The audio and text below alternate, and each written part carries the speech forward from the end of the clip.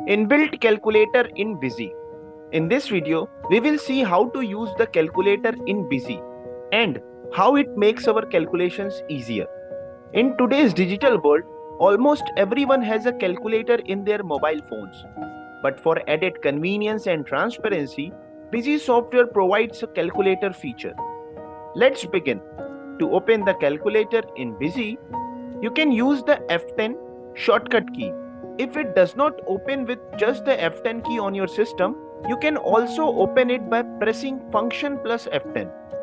Additionally, there is a tab available for the calculator in the right side shortcut panel. This makes it easy to perform any calculation you need. But what makes Busy Calculator smart? Let's take an example. Suppose you need to add various payments and have multiple expenses that you want to post in a single account. Normally, for small expenses that don't want separate accounts. So you would put all the amounts in the miscellaneous expense account. After debiting the miscellaneous expense account and entering the amount column. Then after open the calculator using the F10 key.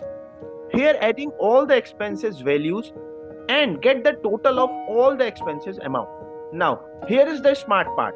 Instead of trying to remember the total amount in your mind, you can simply enter it into the calculator and the same amount will automatically appear in the amount column.